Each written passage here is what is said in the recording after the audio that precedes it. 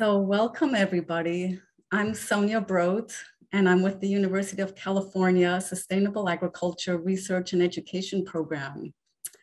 I'm coming to you today from the city of Davis, which occupies land that has been home to the Patwin people for thousands of years. Today, there are 3 federally recognized Patwin tribes: Ketchil-Dihi Band of Winton Indians of the Calusa Indian Community, Quetzal-Dihi Winton Nation, and Yocha-Dihi Winton Nation. The Patwin people have remained committed to the stewardship of this land over many centuries. It has been cherished and protected as elders have instructed the young through generations. We are honored and grateful to be here today on their traditional lands. I'd like to welcome everybody who's attending today, and I'd most especially like to thank our panelists for making time to talk with us today.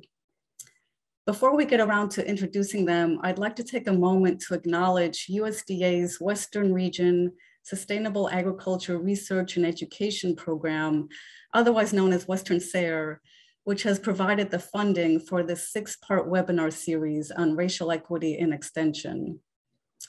I also want to thank Julia Kalika of our A&R Program Support Unit, who is providing our technical support today.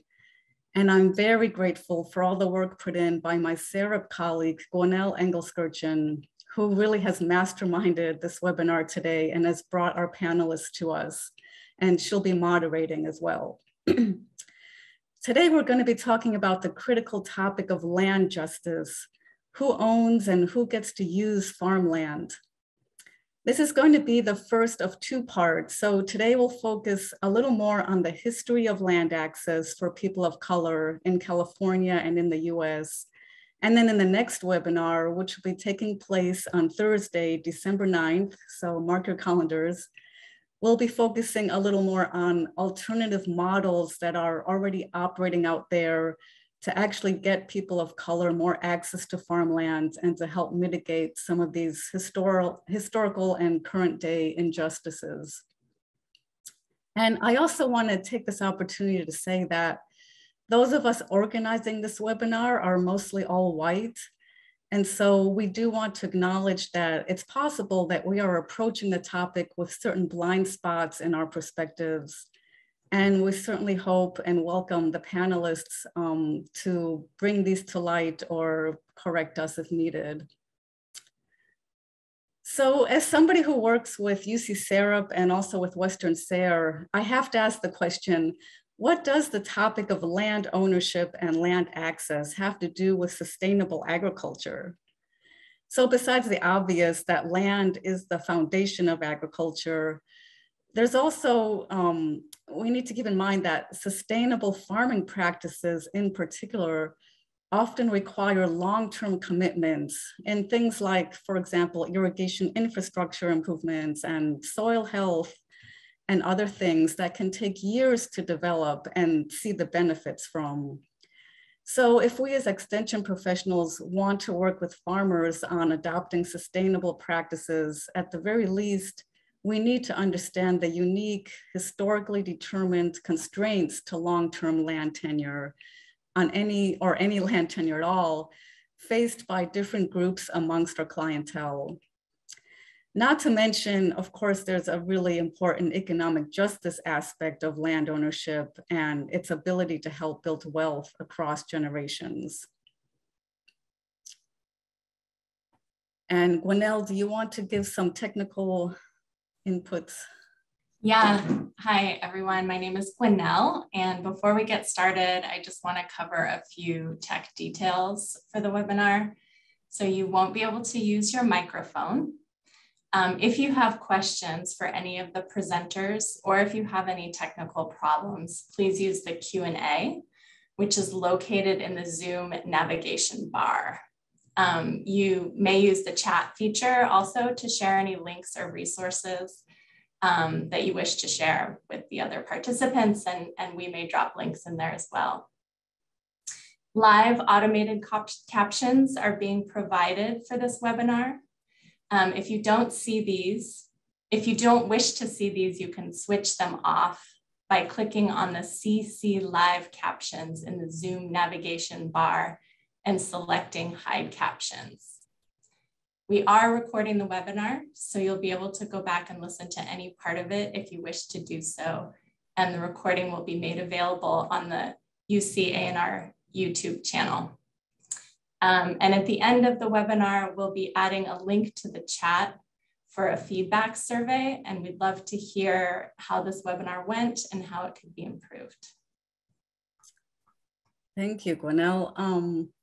Yes, and I see people have been introducing themselves. If you haven't done so yet, feel free to introduce yourself in the chat with your name, pronouns, and the tribal land that you are on. And you can learn about the tribal land you're on by going to the native land link that we have in the chat, where you can enter your location. It's really relevant today since we are talking about land and access to land. It helps to understand who has been stewarding our lands since long before our colonial era here in California. Okay, so we're going to start this webinar with a quick poll question just to get an idea of who is participating today. So the question here, I hope you can all see it. It's, what is your job? And just select the category closest to what you do, and we'll see what the results are in just a minute. All right, here we go. Okay, so we do have cooperative extension folks as the largest category. Welcome. And we also have a good number of nonprofit or community-based organizations and NRCS, farmers, nice, and some researchers. Good, so a lot of really extension focused people out there, sounds like. All right, thank you, Julia. All right. Yeah, sorry. Yeah, go ahead, thank you, go now. Great. So we feel really fortunate today to be joined by 4 accomplished and insightful speakers, researchers, educators, storytellers, and a farmer, each with a different lens on the topic of land access and relationship to land. And we'll be hearing presentations from these panelists in succession. And at the end, we'll have time for Q&A and discussion. But I'd like to first invite each of the panelists to briefly introduce themselves. So we're going to have the panelists unmute, and you'll get to hear just a bit about who is joining us on the webinar today. Hello, good afternoon. My name is Nikiko Masumoto. I'm Yonsei, 4th generation Japanese American, and my home is on unceded Yokut people land, and our farm is fed by the waters, more specifically of the Tachi people. I'm looking forward to discussion and learning and listening. Hey y'all, I am Caroline Collins. I am joining you from Chula Vista on unceded Kumeyaay lands. I have a real love for storytelling and for research. And so the way that I've been fortunate to work on both of those aspects of my joys, I am a postdoctoral fellow at UC San Diego, and then also the CalAg Roots producer at the California Institute for Rural Studies. And I'm looking forward to this conversation with you. Hey, I'm Komalia Satindaquan, Diditawante Ohe Brittany Arona. I am an enrolled member of the Hoopa Valley Tribe and a PhD candidate in Native American Studies and Human Rights at UC Davis. My work mainly focuses on the history of California water rights, water diversions, issues surrounding water in the state of California, and how industry has been a part of that. For Native peoples, I specifically focus on Hoopa, Yurok, and Karuk peoples in Northwestern California and the Klamath River Basin, and also do a lot of work on federal Indian law and California Indian law as well. So it's great to be here. I'm looking forward to the conversation. And hi, everybody. I'm the 4th panelist. My name is Megan Horst, and I'm an associate professor at Portland State University. So I live and work in Portland, Oregon, land of the Kalapuya people. And also, recently kind of well known in the media for uprisings about racial injustice and police brutality. And thinking a lot about that today. For those who've been following the news, the acquittal of Kyle Rittenhouse is hitting me hard as I was born in Wisconsin. I'm thinking a lot today about how today is a really salient, every day, but today is especially salient to talk about equity, racial justice, and across all issues. So I'm thinking a lot about that as we transition to our talks. I'm a trained urban planner and I teach in urban studies and planning. And I work a lot on land use, food systems, and climate action work. Urban planners, we often talk about farmland preservation, but my work is also trying to talk about who has access to farmland, who's managing it, how, and kind of the connections among social, racial equity to the concept of farmland preservation. So trying to bridge that gap. And today I'm going to share a little bit of highlights from a recent paper that I published that I think will, so it's kind of an academic talk and I'll just be sharing 10 minutes of highlights. And I'm going to start my timer for myself now. There we go. And share screen. So I'm just going to share a few highlights from a paper I worked on with a graduate student a few years ago. And the paper is titled Racial, Ethnic, and Gender Inequities in Farmland Ownership and Farming in the US. And like I was saying earlier, I think the paper will set up kind of the future panelists to talk a little bit about things from their own perspectives. The paper, really a traditional academic paper, so I'm going to talk about it that way. The objective in it was to investigate causes and the extent of disparities among farmland owners, farm operators, and farm workers by race, ethnicity, and gender. And I want to say that kind of one of my goals with in this paper was to look at questions among farmers by breaking down who is a farmer, because sometimes a lot of that gets conflated in national data around farmers. And I wanted to look at farmland owners, farm operators, and farm workers kind of together and separately and understand how they understand the differences among their access to land by race, ethnicity, and gender. And perhaps a very unsurprising finding really from the paper is that there are really significant racial, ethnic, and gender disparities that persist in agriculture, and in fact are no better, and maybe even worse than they were 100 years ago when it comes to representation, land, and money. So the paper unpacks a brief history of farmland ownership and farming in the US. And I talk a lot about the three things in this very simple Venn diagram here. And I unpack a little bit of the history in the last 400 years or so in the US that is built on systems of private land ownership and westernized notions of agriculture, racial and gendered capitalism, and policy support at federal, state, and other levels and a push for consolidation and industrialization in agriculture. So all three of these things are intertwined, but today I'll talk mainly about, or I'm only going to focus mainly on the racial and gendered capitalism aspect of it. So when I talk about racial and gendered capitalism, I'm really drawing from other scholars. I mentioned here Gilmore and Robinson, for example. Lots of other folks have kind of shown me a lot, taught me a lot about these concepts. And I sort of layer together racial and gendered capitalism in the paper. And I'm trying to understand how racism and capitalism are deeply connected in US agriculture. And other scholars describe racial capitalism as a global phenomenon hinged on long connected histories of dispossession and labor across diverse geographies and time periods. Basically, capitalism and racism exist with each other and it can't really be separated. And also I recognize that it's entangled not only with race, capitalism is entangled not only with race, but also other systems of oppression. And the one I focus mainly on in the paper, in addition to race, is gender. So we could spend hours talking about this, but a few examples that may be familiar to folks in this call today and that we may hear about from other speakers are on this slide. And I talk about them in the paper as they impact different groups. And I don't intend that this is an oversimplified look, of course, but it at least shows some highlights.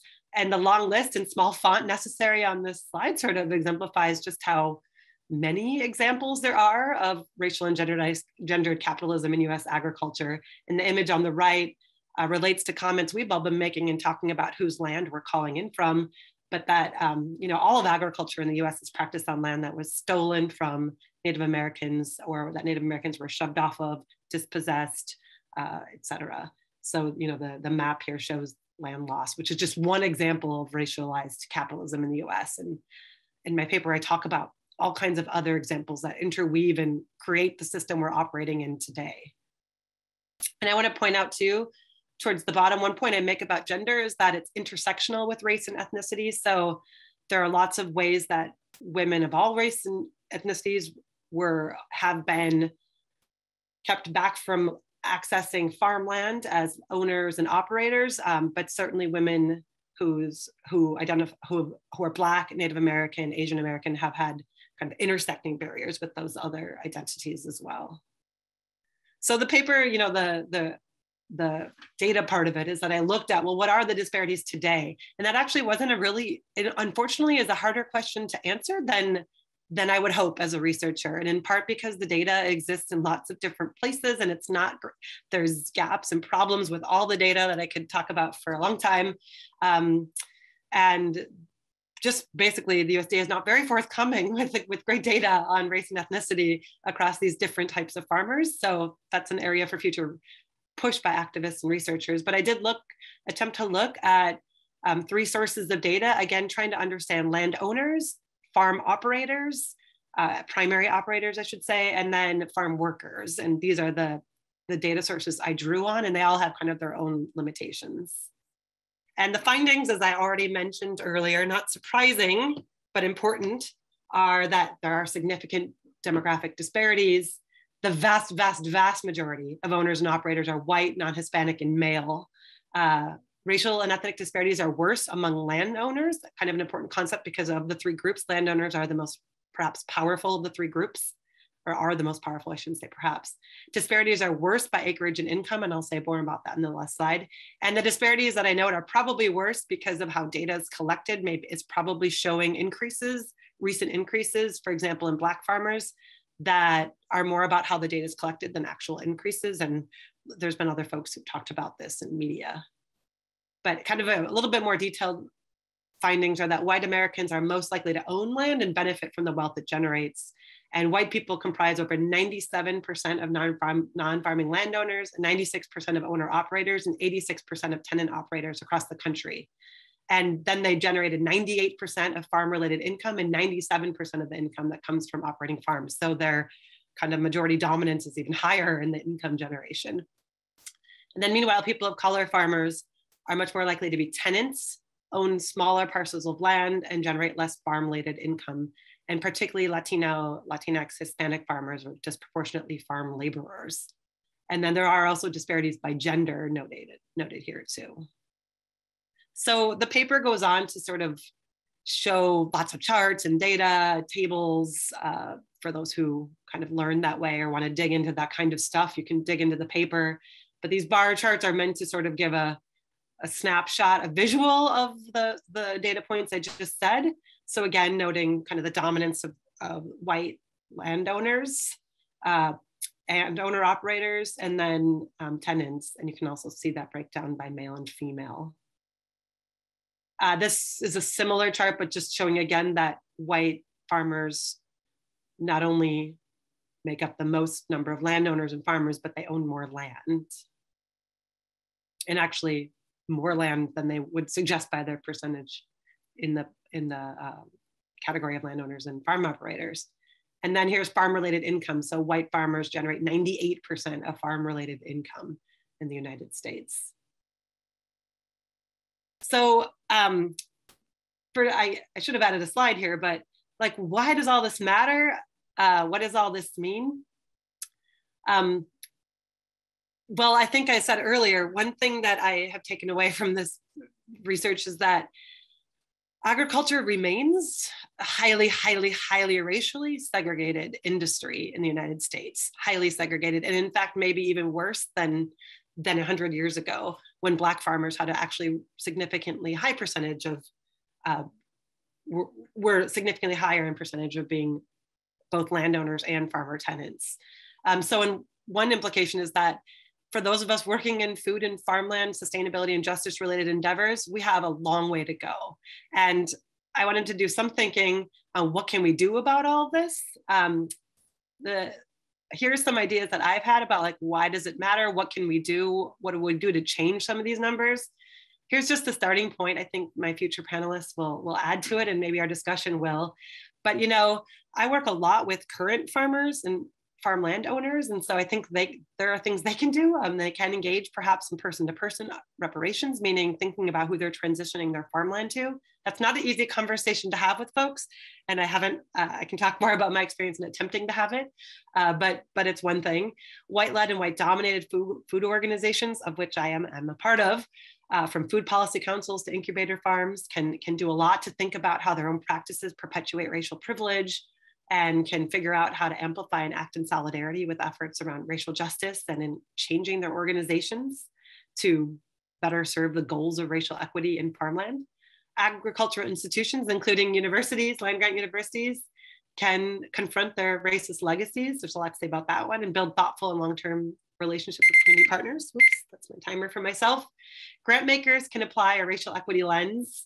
And that's something I'm working on locally in Portland. We have a new fund called the Portland Clean Energy Fund that's giving away $9 million a year to all kinds of sustainability work here in the city of Portland, and including to regenerative agriculture is considered one of the buckets of work. And we do apply a lens that where the grant funding is supposed to be benefiting organizations led by people of color and or benefiting directly. So that's kind of an example. And public agencies and land managers, such as parks departments, can permanently protect land for food cultivation and make land accessible for reclaiming native foodways. Activists and organizers can call for racial justice in the Farm Bill, which and call on federal government. I don't necessarily have a lot of hope about major change at the federal government level, but it's necessary to keep calling for it, I think. And then as a researcher, I think one of my roles is to keep calling for better data and transparency from the USDA and from other reporting sources, and keep reporting on these inequities so that we can have better data and just better transparency about our demands.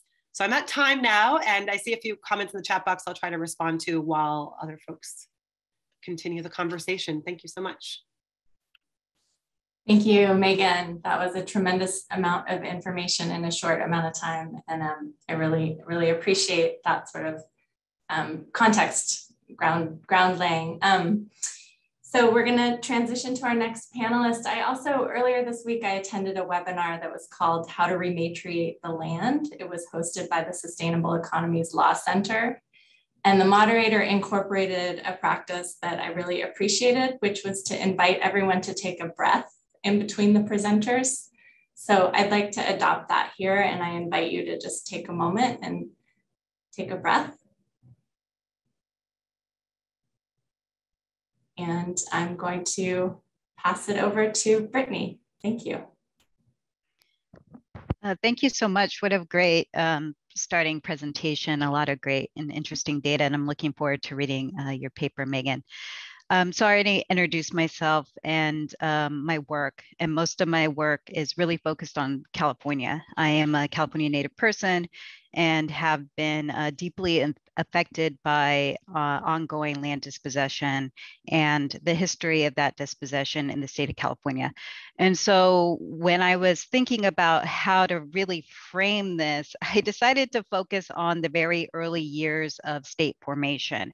It's a history that when I talk about it, people don't quite know about it. They're often very, very shocked that this could occur in the state of California, which is often described as a liberal state in the contemporary period. But I really do like to talk about how the state of California and the formation of California led to Indigenous land dispossession and was deeply tied to the genocide of my people and peoples across the state. So I'm going to hide myself so I don't see myself talking. So this is a map of both the UC system and California tribal groups. So on the left-hand side, we see a map of California tribal groups. We are the most diverse groups of tribes in the United States. There's many different languages, cultures that are very different from each other, and tribal formations and relationships that we've had with each other since time immemorial. and that's really important. And our connection to land runs deep. We are still very connected to our lands. Sometimes I get questions from people. It's like, well, what about Los Angeles? It's like, well, people and tribes in Los Angeles still exist and exist in those urban centers and still very much see themselves as part of that land, even as it's urbanized. So my tribe is in Northwestern California. I'm from the Hoopa Valley tribe, and then our neighboring tribes are the Yurok-Karuk on the Klamath River Basin. And on the right-hand side is a picture of the different lands that the UC has relationships with, owns, all of that. So I like to kind of put those two in to show how the UC system intersects with native lands today. So I'm going to just jump right in to the colonization period. So when the Spanish came to the when the Spanish came to California, they commented in their diaries on how beautiful California was, how it was like a garden of Eden, a beautiful place. But really, it was because Native people tended that land since time immemorial. Our relationship to the land includes gathering practices, basketry, relationships with fisheries and deer and animals are more than human relatives. And I like to say that I like to bring that up because it really matters in modern Native perspectives of land as well. We maintain those relationships and have continued to maintain those relationships despite colonial violence. So the Spanish are the first colonial power that comes into California in 1769 with the establishment of the Mission San Diego in Southern California. And the missions really wreak havoc on the California Indian population and relationship with the land. So there's violence, slave labor, sexual violence, and land dispossession. So the mission system really uses that to control California Indian people on the coast and in the inland. In 1821, the mission system is taken over by the Mexican government, and land grants are given to settlers for the interior of California. So while this period between the Spanish and Mexican government control is very devastating for Native peoples, it is nothing compared, well, it's a lot, but it is, the American colonization period is especially devastating for Native people in California. So we're in the American period right now, and as Alyosha Goldstein, an American studies scholar, describes it, the colonial present in the American period today.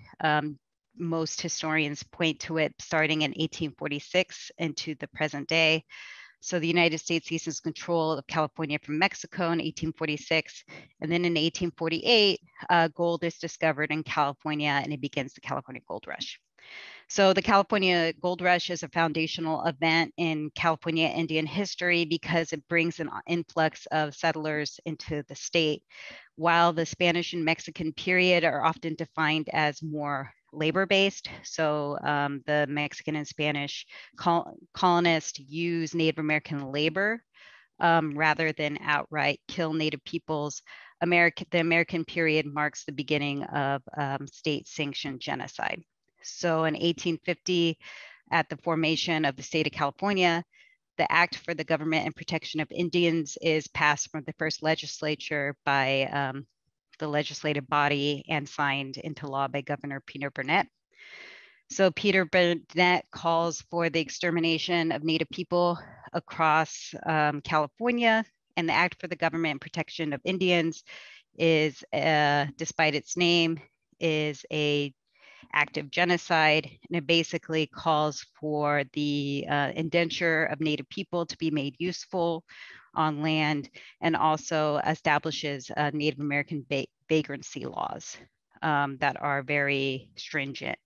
So at this time, militias, volunteer militias in California are going out to different village sites across the state and massacring Native people. Men, women, and children. So all of our tribes in California have these stories. My tribe has these stories. And so Kutcha Baldi Dr. Ketra Zubaldi from Humboldt State University often talks about this in her talks and mentions that her great-grandfather told her mother that you're only here because a miner was a bad shot. That's how kind of violent things were happening at the formation of the state. So in 1851, the California state legislature develops the beginnings of water management plans. And this is really important because at the early start of California, gold mining is the most important industry, but that only lasts for a period of about maybe 10 or 20 years. And then agriculture and timber really take over as the predominant industry in the state. So water management is a major part of the agricultural project because of the massive levels of diversions that occur at the formation of this, start occurring in the early 20th century. And the development of this industry really begins at the formation of the state. So generally, historians tend to point out that the military campaigns by both California and American militias starts in 1846 and ends in 1873. So these campaigns are specifically designed to remove Native peoples off their lands through eradication. That's why it's called a state-sanctioned genocide. So there are 18 unratified treaties that are negotiated at the height of California Indian genocide in the state between 1851 and 1852. So these unratified treaties, I'm not sure if you could see on the screen, but they're blocked off by green, purple, yellow, orange. And these treaties are negotiated by 3 federal commissioners. And at this time, as I was talking about before, there's still militia campaigns that are going out from the state of California. So the governor is still pushing for volunteer militias to go out and kill Native peoples at the time that these treaties are formulated. So the 18 unratified treaties guarantee 7.5 million acres of land to Native peoples. As the name suggests, they are not ratified, and they're actually by the Senate, and they're actually hidden away until they're rediscovered in 1920. So because they're not ratified, 7.5 million acres are not given to Native peoples. And the reason that they're unratified is because of a push from different industry, both gold and agriculture, for the government to not ratify these treaties because they did not want to give up the land to Native peoples in the state. So after this period ends, Native people in California become homeless, quote unquote, and there are only 5 reservations that are established in California. So my tribe has the largest reservation in California, which is 12 miles by 12 miles, which is 144 square miles. It's a pretty small tract of land, but other tribes have even less than that.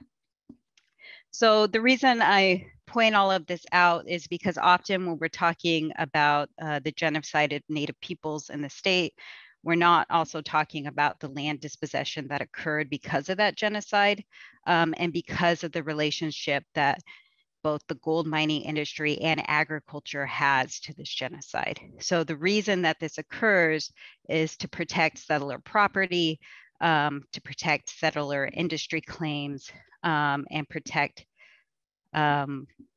settler rights on these lands. So again, the reason that this genocide occurs is to remove Indian people off of the land. So early environmental laws in the state uplift industry, gold mining, and agriculture. So through the development of water infrastructure, gold mining, and agriculture, so early California law protects these things. And now in the state of California, water rights can trace their origin back to the gold mining era.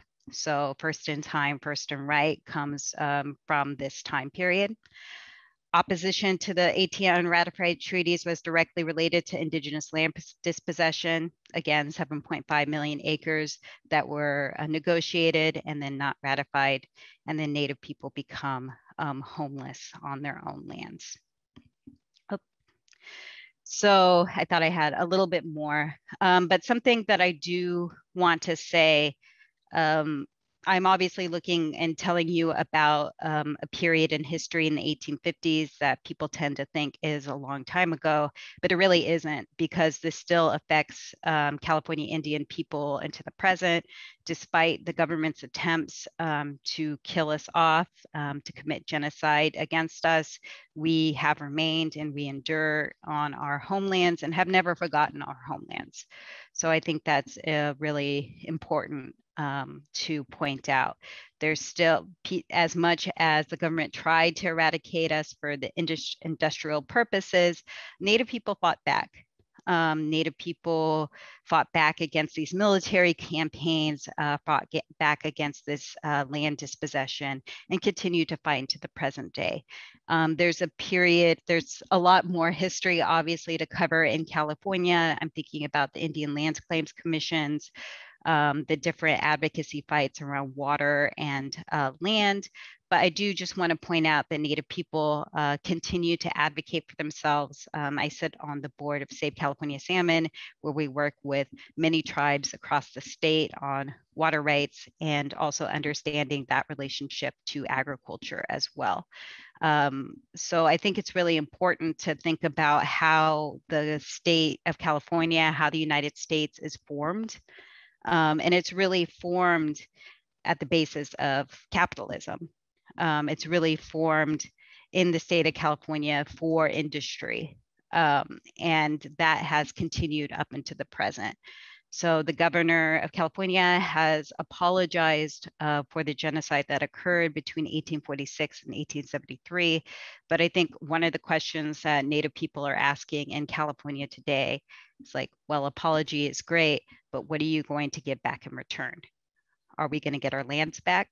And so there's been a big push in California Indian circles related to land back, to both return our lands and to also help remediate some of these ongoing issues related to both gold mining, agriculture, and timber that still are inflicted upon our homelands. And so I think that that's about it on my end. I really appreciate being here, and I look forward to further discussion. Thank you. Thank you so much, Brittany, for that really important context and also questions in terms of how we think about land in California. I'd like to invite everyone again to take a breath.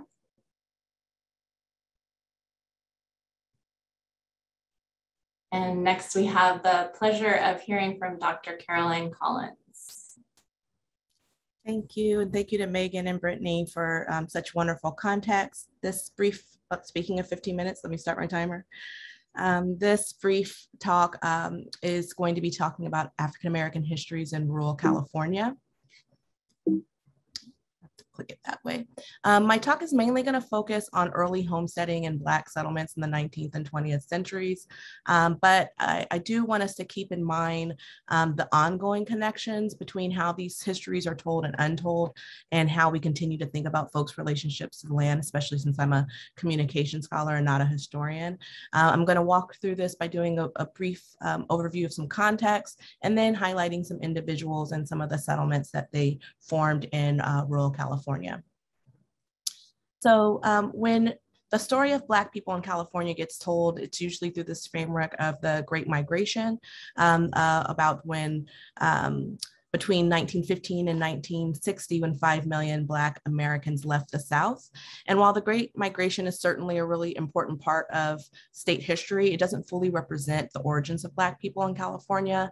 In fact, Black people have been in California since the onset of Spanish colonization in the 16th century. African sailors and interpreters, both enslaved and free, first arrived with conquistadors. And by the 18th century, free Black settlers were part of the original settlers or pobladores who established cities across California. For instance, in 1781, half of the pobladores that founded the present-day city of Los Angeles were of African descent, and some were of full Black ancestry. And by 1790, 1 in 5 California residents was Afro-Latino, according to the National Park Service. And the offspring of these settlers would come to be known as Californios, most of whom were of mixed Indigenous and African descent, like Pio Pico, who was the last governor of California, of Alta California. And these Californios also overwhelmingly occupied a huge land ranchos that were sustained by Indian labor across Mexican California. And so this history is important to highlight because it shows us a really critical shift that Brittany was speaking about earlier that occurred with the onset of Anglo-American rule in California, when understandings of race went from something that were not as decisive of a factor in determining opportunities or legal status to becoming this new framework that were built on notions of racial inferiority that justified Native genocide and discrimination against Mexicans, Asians, Blacks, and other groups. So despite this Great Migration narrative, we need to keep in mind that people of African descent have actually been in colonial California before Anglo settlers were here in any significant number. And while many Black folks came to city centers and still reside in urban areas, African Americans are not strangers to rural California. And for generations, they've shaped life in the state's agricultural areas. So whether it's the history of occupation and theft of native lands or the history of cultivation of lands, Black people are often excluded from these really iconic stories that help us understand California history in particular ways. And I have a personal and professional connection to all of these stories. My family has roots in the American West, so my research looks at how the history of the American West gets made and remade, and I do that through a lot of public exhibition and films and podcasts. And so the majority of this talk is actually rooted in a podcast that I just recently did with different community partners called We're Not Strangers Here, African Americans, Histories in Rural California. And so the project was really heavily centered on archival work because even if traditional histories don't point to African Americans being in early California, we know that those representations really just don't align with actual documentation of the time. Or as our primary history advisor summed it up, if you go back and you read newspapers or you read court documents or other primary source materials from those times, you'll find Black people in the record because they lived in rural California. So I dug into the archives looking for materials, many of which you're going to see in this brief talk. And then we also made it a point to really expand our understanding of what we considered archives and not just trying to rely on traditionally held material and institutions, also speaking to descendants of Black homesteaders and gathering oral histories, et cetera. And this archival study led us to uncovering stories about individual settlers who have been part and parcel of rural California, working the land in US California since the Gold Rush era. So that led us to individuals like Alvin Coffey, who came from Missouri during the gold rush, like many other Black settlers did. However, he came enslaved. Although California was a quote unquote free state, slavery was pretty much practiced out in the open. So during the gold rush, many many white Southerners came with enslaved labor, including folks like Alvin Coffey. And when his enslaver reneged on their bargain to free him after he toiled in the fields, Coffey came out 3 times to to making the overland trip from Missouri to California in order to free himself and his wife and children. They eventually settled in Red Bluff and Tehama County and had a turkey farm and were really involved in their community. He's also one of the only Black 49ers to leave behind a written account of his pursuits. So other notable homesteaders were Gabriel and Mary Moore. Gabriel came out from Alabama in 1853, again with enslavers. We're not sure how he earned his freedom, but he eventually did, and he and his wife Mary established a 350-acre ranch along the Kings River in Centerville. They're credited as being the first farmers to plant apple and fig orchards. They're also considered the first African-American ranchers in the state.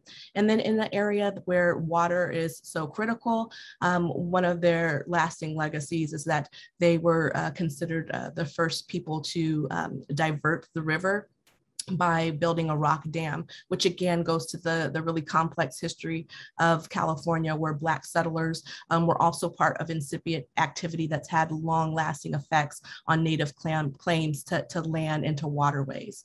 But Black homesteaders also face particular challenges, especially in terms of things like education. They often had to run their own schools. Alvin Coffey helped to start one. Another couple, Lucy and Wiley Hines, they also did as well. Wiley Hines was a farmer who did not come through the gold fields. He came out to the San Joaquin Valley in 1858 specifically to participate in agriculture. And he labored first on other folks' farms before buying his first 80 acres in Farmersville and near Visalia. He eventually kept adding on it until he had over 1,000 acres where he raised cattle and hogs. And then he and his wife, Lucy, eventually opened up what came to be known as the colored school for Black, Mexican, and Native children. And this school eventually became embroiled in a landmark California Supreme Court case through another Black farmer named Edgar Weisinger. So Edmund, again, another Black farmer, he came to California during the gold rush, and his father was Cherokee and his mother was African-American. He eventually was able to, by mining and Negro Bar and other areas, raise $1,000, which today would be over $35,000 to free himself. And then he settled in Farmersville. And when he tried in 1888 to take his then 12-year-old son Arthur to the local school in Visalia, the only public school, to be educated, he was turned away by a Mr. Cruikshank, who told him, no, go to the colored school that the Hines had originally started.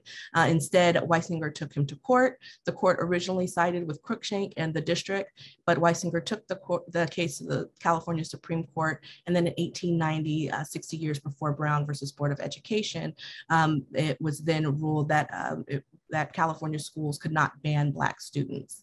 And this systemic inequity is often what drove some settlers to even seek out rural settlement in the first place. For instance, John Ballard, he originally came out to Los Angeles around 1848. He then married a woman named Amanda in 1859 who was free, and they lived in Los Angeles. Unlike some rural settlers who only were in rural areas, they lived in LA for about 2 decades. But eventually in 1888, he moved to the mountains above Malibu. And one of the reasons might be because of the hardening of Jim Crow that was taking place in Los Angeles and other Southern California areas in the 1880s, with this big sudden influx of more Anglo-Americans to the southern portion of the state. And so he had a 160-acre homestead. So did his daughter, Alice, when she reached adulthood. They integrated the school there. But even with all of that activity, they still face all types of harassment. Their homestead was burned down by arsonists, and the hill where they carved out a life was given this egregious slur that was actually part of the formal naming on maps, which was part of racist practices of the time. And it stayed that way until 2010, when the mountain was formally changed to Ballard Mountain in 2010. And so often to kind of work against some of this systemic inequity, many African-American settlers worked together to form communities where they could count on one another. So starting as early as the 19th century, Black communities, large and small, loosely organized and formal, they all took shape across California. And they developed for a mixture of reasons, from proximity to employment, to settler preference, to exclusionary practices that banned or discouraged Black people from settling in other areas. But nearly all of them were in rural California, from the woodlands near the Oregon border to the mountains of rural San Diego, and especially in Central Valley because of a lot of the farming communities. And often Allensworth is the one that's most well known, but there were all of these various types of settlements. So for instance, some were these small enclaves where a cluster of Black pioneers just settled in the same general area, like Julian, California, which is a mountain town in San Diego County. It had quite a few of Black Indigenous settlers until its big gold rush of 1870, which was actually started by a Black man named Fred Coleman. And he had participated in the Northern California gold rush. So he knew to capitalize by building a toll road. He started a mining district, and all kinds of folks started to come, including Albert Robertson and Margaret Robinson, who eventually opened the Hotel Robinson in Julian. It's still open today under a different name, but it is the longest continuously run hotel in California. Other folks like America Newton came, who bought an 80-acre homestead in Julian, and she had a really enterprising laundry business. There were other Black communities like Fowler. I mentioned the Weissingers earlier. After that successful California Supreme Court case, 4 generations of Weissingers continued to grow peaches and grapes in Fowler. And there were all types of civic and cultural institutions that were created in a lot of these communities, like churches and baseball teams and different types of leagues.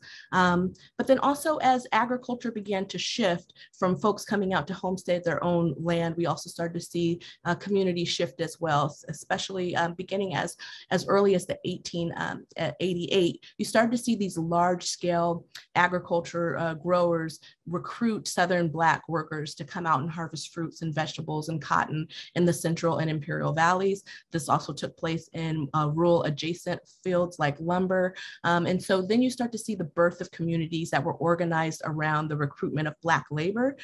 So you have places even like Weed up near the Oregon border, where this town grew in the 1920s, all sprung up around the lumber industry. And it was very highly segregated.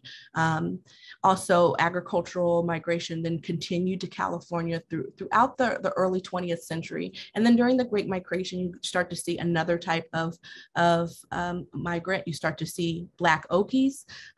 White Okies are very much part of popular culture through things like the Grapes of Wrath, but up to 50,000 Black Okies also made that iconic migration from states like Texas and Kansas and Oklahoma. A lot of them settled in places like Teviston in the Central Valley, where they worked in cotton fields, in grape fields and almond fields, etc. You start to see less home ownership during this period, more renting, a lot of predatory and exclusionary practices based on race during this period as well. And so these communities, they didn't just then develop out of settler preference. They also grew, as I mentioned, out of these exclusionary practices like redlining that continued well into the 20th century until the passing of the 1968 Fair Housing Act. And so these types of Black settlements weren't intended to be self-sufficient. They relied on existing services in nearby towns, and they were subject to the whims and the violence often of their white neighbors.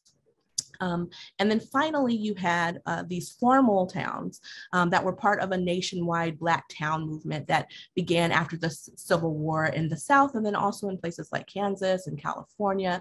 And these towns were rooted in principles that linked land ownership to Black independence. So in 1908, a group of settlers led by the town's namesake, Colonel Allen Allensworth, founded Allensworth, a Black town in Tulare County. And this is my last slide. And so it's 40 miles north of Bakersfield. They planted farms, they started businesses, they had churches, a church, a general store, schoolhouse, a blacksmith, barbershop. It was a thriving town. They had a glee club and music, orchestra, also the first branch of the Tulare County Library, but it was also subject to all kinds of racist practices. Their second enterprise where a white company would not service their wells. They also had a dispossession station, and white farmers complained about having to do business with them. So the Santa Fe Railroad actually built a spur line to bypass them. And so they lost a lot of business with that. And then over time, they also just lost residents to migration to urban areas following other national trends. And today their legacy lives on through a state historic park. But had it not been for such entrenched racist practices, instead of a state park, the city might still be there and be thriving. And so that was a lot of history, but I'm just hoping that you'll just take away that there are all of these really long histories, and think about how being aware of this history might help you when you are doing your own programming. So thank you very much, and that's it for me. Thank you so much, Caroline. And if folks haven't listened or aren't familiar with the podcast that Caroline produced, We Are Not Strangers Here, I highly recommend it. So again, before our final panelist, I invite you to take a breath if you wish. And with that, I will hand it over to Nikiko. Hey, everyone. I am feeling very moved, very unsettled in a great way. Some of the histories shared today, some of it I know and some of it I don't know. And so I want to offer in my little bit of time a couple different points of departure. I'm going to share a little bit about my family's history as a Japanese American family, but I want to get us into a little bit of digestion space together. I'm feeling very full and very grateful. So if you would get something to write with, you can type or write, whichever you feel moved to do. I'm going to ask us to engage in a series of reflections, and you can take or leave whatever you would like. I want to particularly highlight, I'm really interested in translation, how we bear witness to each other's histories. And I also just want to note that for some of us, some of what is shared today may be triggering. And so to make sure you care for yourself in whatever way you need. And if there's anything we can do for you, please know we want to center people of color and Indigenous people today. Okay, so I'm just going to give us 30 seconds of quiet time to just jot down, what did you hear today? What have you learned right now? So there'll be a chime. So go ahead, write. Don't edit, just write. And I know this is very short, so this is just a springboard. So you have about 10 more seconds. All right. Take a breath, pause for a second. Now I want to invite you to think in your memory of your lived experience of a time that you maybe made a mistake or did something that hurt someone, either intentionally or unintentionally, it doesn't matter. And I want you to think about what accountability feels like in your body. Like, when have you been asked to be accountable? And how did that feel in your body? Did you feel it in your shoulders, in your throat, in your gut? What did that feel like? So I'm going to give you a similar amount of time to just free write. What does accountability feel like in your body?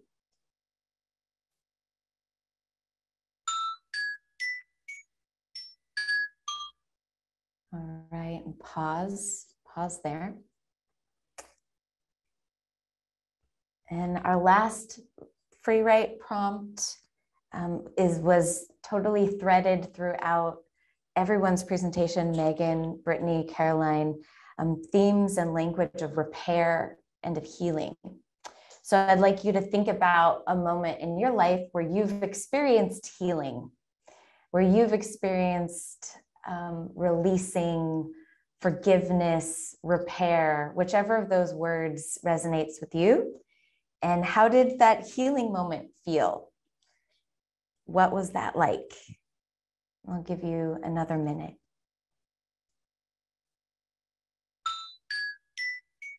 You can pause there.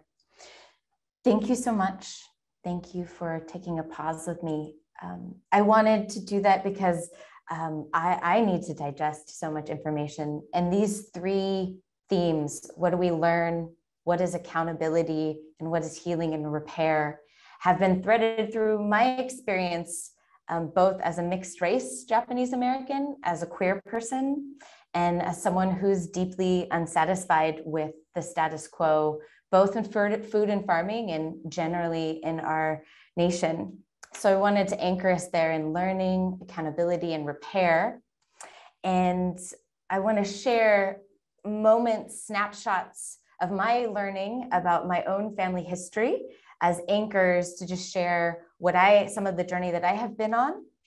And threaded through my sharing are going to be different elements of how translation shows up, how repair might look, and what solidarity might be like in our journeys of accountability towards each other. So I want to start by just naming my background photo. That's our Rose Diamond Nectarine Orchard. And we're a certified organic farm. My family has been on this land. I'm the fourth generation to get to work the same soil. And for me, that Yonsei identity, being a fourth generation, is really pivotal to how I understand the world. These trees that you can see behind me, they were planted in, I got to plant them with my father when I decided to come back to farm when I was 19. But our oldest orchard on our farm was planted by my Jichan, my grandfather, and with the help of my dad. And our farm, he started farming in 1948.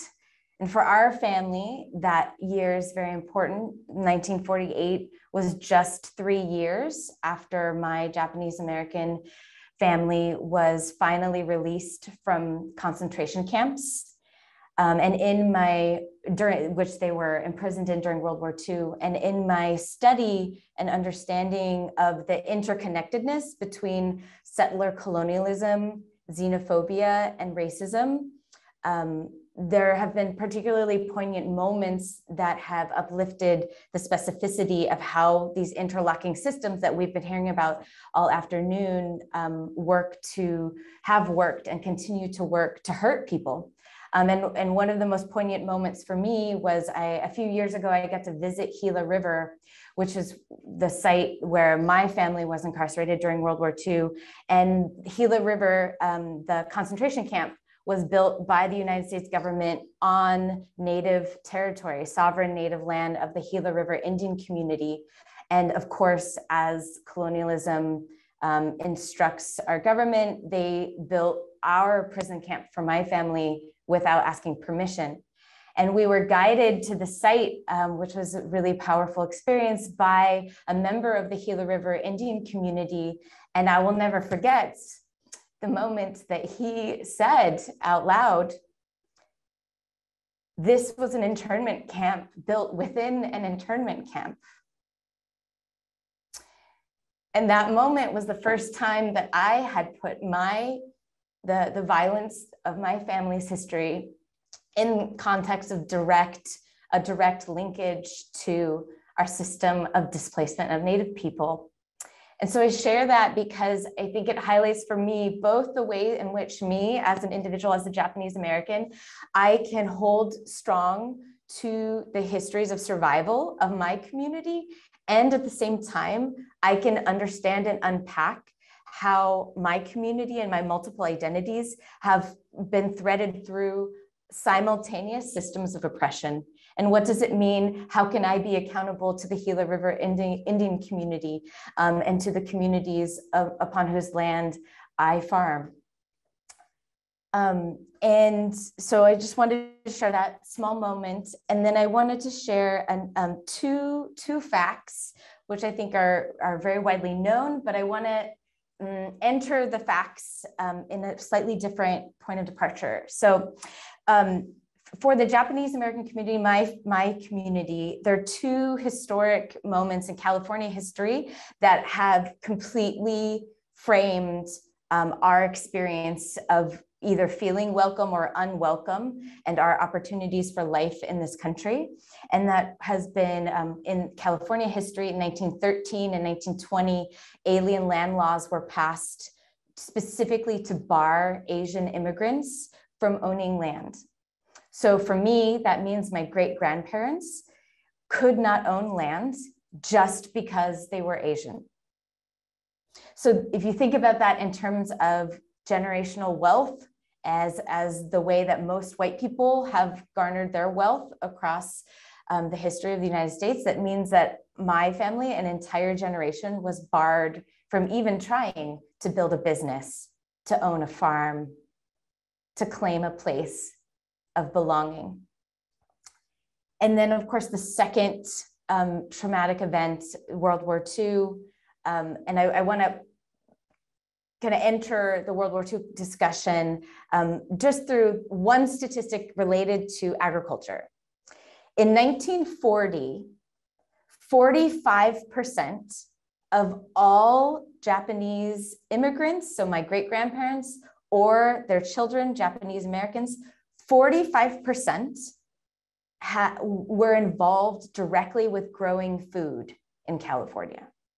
So if you envision your entire family, what that means for me is that half of my ancestors and elders directly had made their livelihood through working with the soil, working with the land. That was in 1940. Then incarceration happened, Executive Order 9066, and all of our families were ripped from our homes. And we lost everything. So that statistic for me is not just a number. It ties me to the depth that I feel when I'm in the orchards that my Ji-chun planted, because I know that when he planted those orchards, he wasn't just starting a business, he was claiming a place of belonging in a country that had very clearly stated that he wasn't welcome. And so much as Brittany shared, and much as Caroline shared with these stories of not only the important understanding of the systemic oppression of our peoples, but understanding those liberatory lineages. Brittany, you said Native people fought back, your people fought back and continue to fight back. Caroline, you shared these beautiful examples of people fighting through justice systems that weren't designed for them, through creating their own communities. And much in the same vein, when I grow a peach or a nectarine and I envision feeding people, I envision that as an act of resilience and resistance of growing a place of belonging here. So I'll pause there so we can launch into conversation. And I'm just so very grateful for Caroline and Brittany. Thank you so much for sharing, and Megan for your research.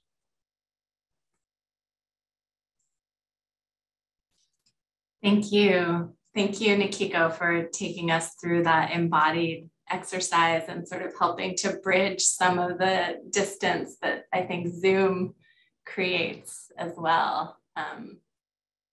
So yeah, I think with that, we want to open it up and invite both cross dialogue amongst the panelists, as well as invite the audience to ask questions that came up for you during this, very complex range of presentations.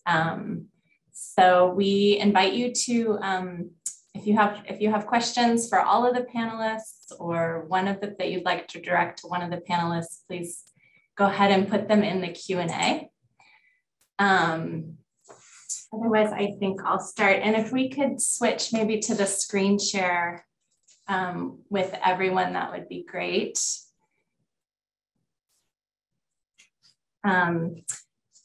So something that I will pose to all of you is that I think, as we've heard, each of you intersects with the topic of land access in a different way. Nikiko, you're actually working the land.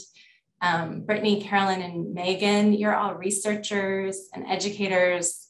Caroline, you have a focus on communication. And, based on your experiences, I guess, what advice would you give to this extension-focused audience in terms of how they could approach this topic, broach this topic with the constituents in their own regions? And it would be great if we could get everyone, sort of all of the panelists showing equally on the screen, if that's possible.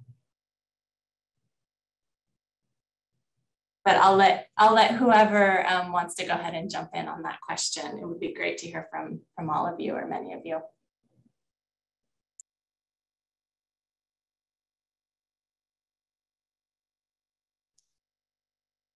I'll briefly go.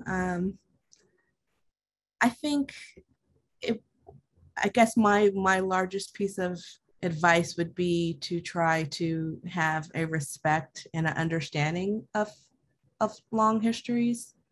For instance, if we're talking about mobilizing and elevating sustainable practices, to think about all the ways in which sustainable agriculture existed for thousands of years here before the onset of colonialism. And so instead of thinking of all of these different ways to try to reinvent something, perhaps seeking advice and counsel from people who have been engaged in those types of practices since time immemorial. Likewise, in terms of dealing with Black cultures, often we see rhetoric about getting folks involved as if this is something new, as opposed to rekindling something that had been aggressively dismantled for particular ways.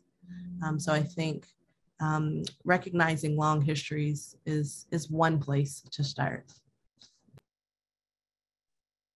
Yeah, I definitely agree with that. I think something for me that's always a little bit frustrating is, I grew up in a Native community, and we've known these things for a very long time and have talked about these things and for a very long time. And I imagine that's pretty common across other communities as well. And so I always get a little, I shouldn't maybe project, but I get a little frustrated when people are like, oh, I can't, not our state, not this country. And it's like, there's such long histories of injustice, inequity, genocide, violence that have happened across all of our communities, right? And I think that if you're, somebody that's new to this, then maybe start doing your research on, because there's plenty of stuff that's written about these histories as well, before asking somebody to tell you all their traumas. And I find that has been something that's happened to me because I deal a lot with state institutions. So I do a lot of consulting with state institutions. And as administrations change, it's a new set of people that have never heard that. And so I'm just repeating these things all the time. And at some point, it's just there are plenty of books out there that you could read and then come into that conversation. And also listening, I think, for Native people, we don't tell people everything about our culture and ourselves. There are things that I don't know about my culture and myself. And so I think also not expecting people to just share everything to you. That being said, though, of course, people are generous and kind, and I think it's important. But I think that if you're coming into these communities, to really be mindful of that, that talking about our traumas isn't easy. I'm actually writing my dissertation chapter right now on genocide and land dispossession. So this is coming at a very timely period for me, but it's a really hard history that still affects me and my people and other people's today. And it's very emotionally fraught, I think. But I just wanted to bring that up, that there are like, history is never in the past, right? It's very much at the forefront of who we are today.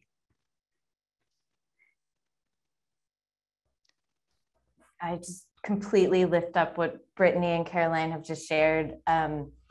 Yes, and I will kind of lean in, Brittany, to some of what you're describing as the experience of when people are like shocked or like alarmed that they're just learning, about something horrific.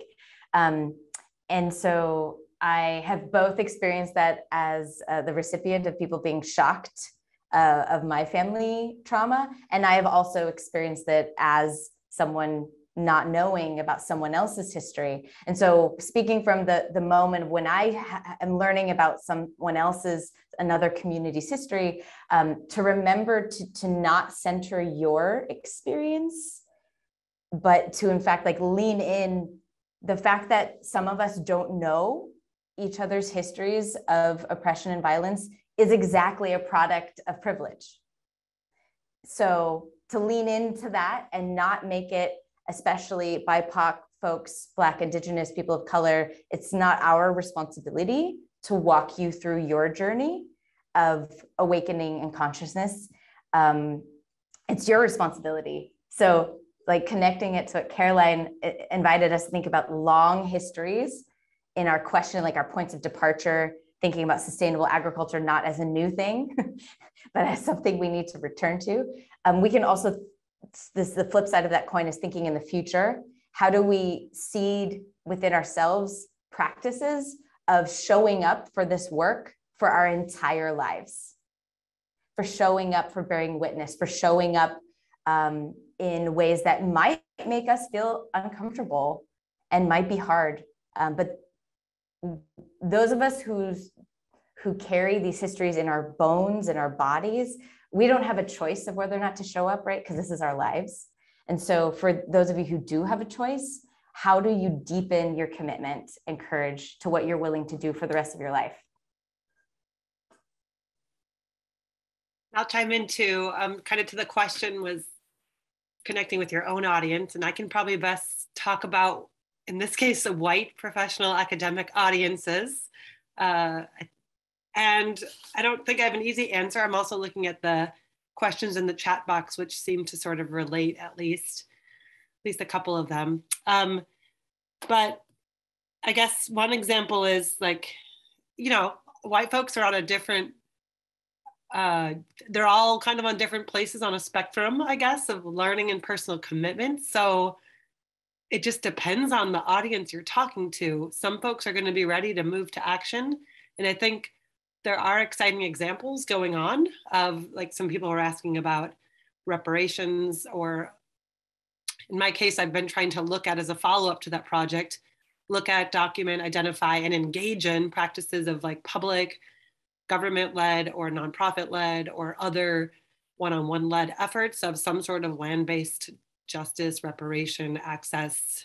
The right words might depend on the exact case. But for example, I'm working with our local soil and water conservation district, and they are trying hard to figure out how to like do a new way of doing land access with BIPOC communities as the main kind of recipients. That's the wrong word, sorry, but can't think of the right word here, but trying to think of how to actually not reperpetrate land conservation that benefits white people over and over. So they're thinking a lot about that, and we're going through really careful practice. And I'm on a racial equity advisory board that's advising the effort. And it's a long, slow process, but I think it's exciting because it is a different way of government doing business. And maybe is changing in a radical way. Maybe it won't. Well, yeah, it's still unfolding, but kind of and I have found that in those spaces, sort of a identifying where everybody is on a spectrum in the room is sort of helpful, and doing some shared historical analysis like we've done today can be really helpful. Setting clear values and like community practices together can be really helpful, because it helps to call people in along the way and to like push each other to go more radical and deeper in our thinking and talking and ideas. So that's one thing. Another audience that I engage with are white landowners. And I think that's, I have failed a lot in those conversations. So I think I mainly have learned how to fail in those. And one way I've failed is like not meeting people where they're at, and then they react with defensiveness, saying like, well, farming is really hard and I've gone broke and I'm not making money on this, and now you're accusing me of racism too. And I'd say that I didn't really, I don't think my approach in those situations was all too, it didn't really work. So I'd say in those cases though, but there are white landowners who have already done some of their own self journey, and I think, and are engaging in efforts to do something and like learning how they got there. And then if they're willing to sort of be examples for others in their shoes, that can be helpful. And I think trying to help white farmers see as like a shared root of their problems, kind of this whole system of racialized capitalism actually harms most of us, except for the most powerful in all of it. And even the powerful are harmed by being oppressors, I think. But I guess the idea of mutual liberation, like if you can get at it, that can be a hard thing to do in like a 10-minute conversation. But those are some really early thoughts I have to very big, deep questions. Yeah, I think that's great. I really appreciate, just everything that you guys offered. And I think sort of trying to combine a few different questions and threads here is just, the racial history of California involves many more people and groups than we have covered today.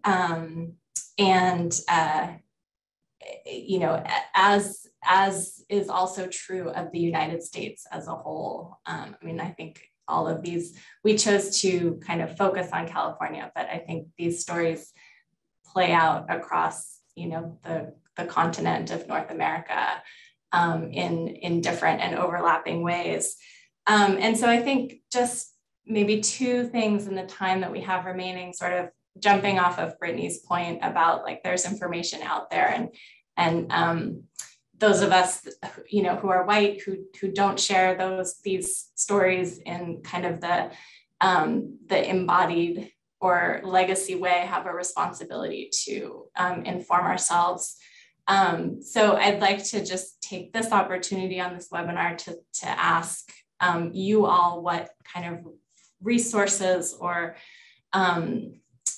follow-up sources that you would recommend for people that would like to deepen their own education around these questions. And then kind of including within that, if you want to say anything about what you would hope people leave from this webinar, what you hope people take away from what we've talked about today. So resources and any sort of takeaways that you're hoping that people will carry with them as we close out.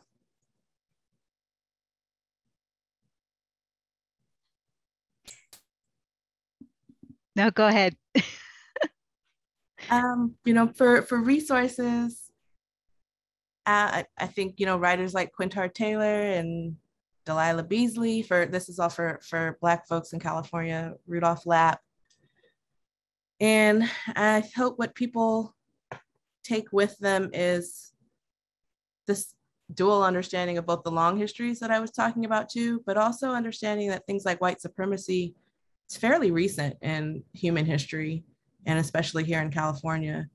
And it's not this thing that's just permanent and done. It takes ongoing work, and folks actively work to sustain it every day. And so how are you working to sustain it and or resist? And it happens in really big ways, and it happens in really small, mundane ways as well. And I think that's just a personal question folks have to wrestle with. And I don't think that's the labor of BIPOC folks to walk white people through. So I think that's what I would leave people with, as well as a thank you for having me. Thank you for having me here, and thank you for those points, Caroline. They're really important. For Native history, there's more California Indian scholars are coming up, including myself, but others as well. We have an organization called California Indian Scholars and Studies Association that's getting off the ground right now. And so there's a lot of great scholarship there, but I also highly recommend. Oh, Brittany, I think you're accidentally muted. Sorry, I got it. Thank you. If you're just learning about California Indian history, there's an excellent book that just came out from William Bauer and Damian Atkins, We Are the Land, A History of Native California.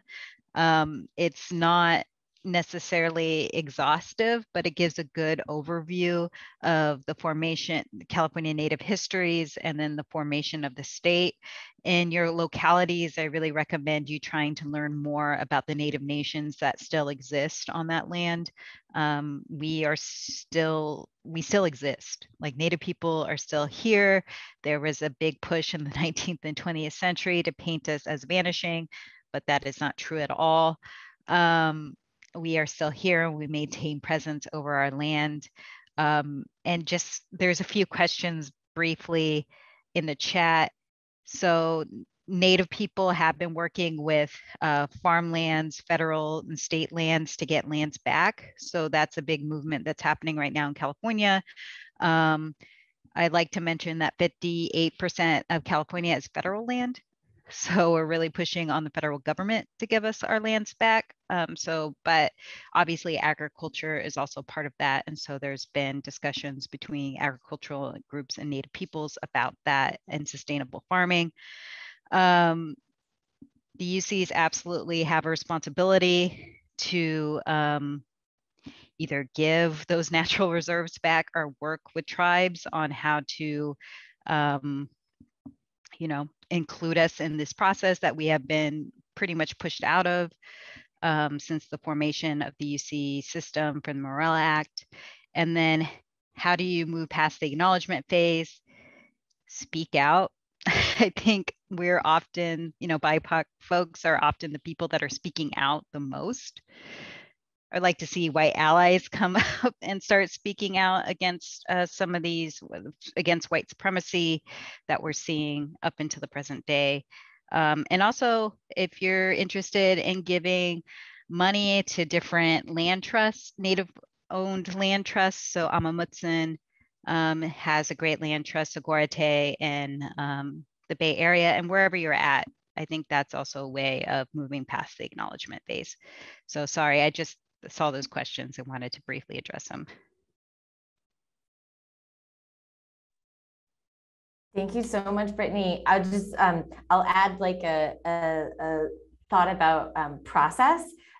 So Gwinnell, you were asking about books. There's like so many out there.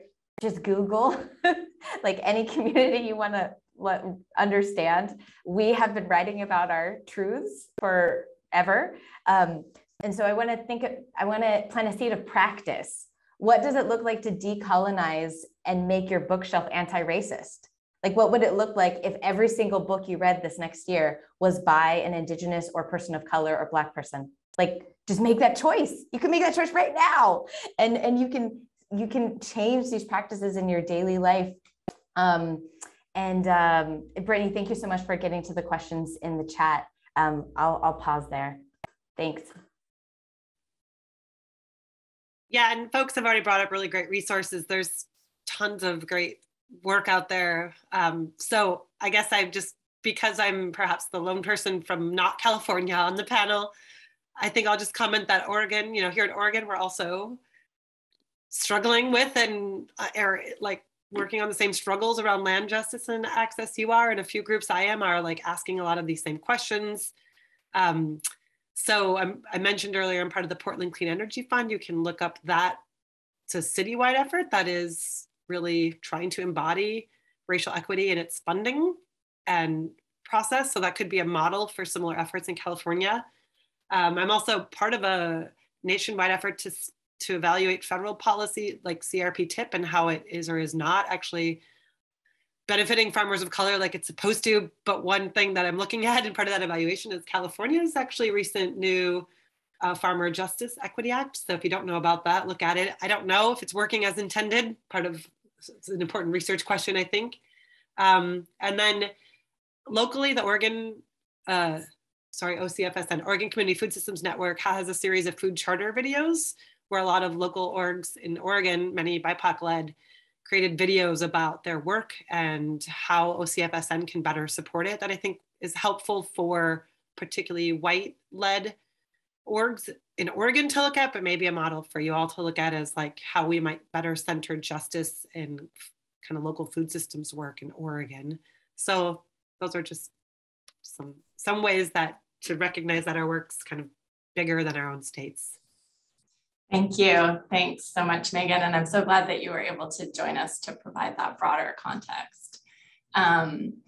And yeah, I know we're slightly over time, and I really appreciate everyone's participation. I also just want to say that, as Sonia mentioned in the beginning, we're going to be continuing this conversation on Thursday, December 9th, and we have one of our panelists will be from an Indigenous-led land trust, and so we'll be able to really look at these solutions, in a little bit greater depth. So thank you so much to our panelists. There's a link to the feedback survey for this webinar that was dropped into the chat. So if you could please complete that. And yeah, again, just a lot of gratitude for everyone's participation, and especially to our panelists for sharing with us today. Thank you all so much. That was very deep and yeah, really, really leaves a lot of food for thought. Thank you.